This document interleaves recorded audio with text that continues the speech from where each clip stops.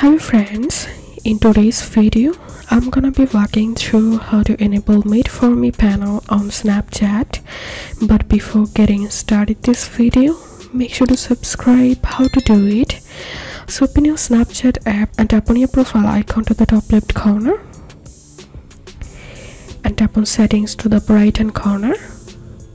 Scroll down and inside of feedback section you will find Made for Me panel, so tap on that and you can read this article here and then toggle on this, and now select here your skin tone and complete all these options here. So that's how you can do it. If this video helped you, give a thumbs up and please consider subscribe to how to do it. Thank you for watching.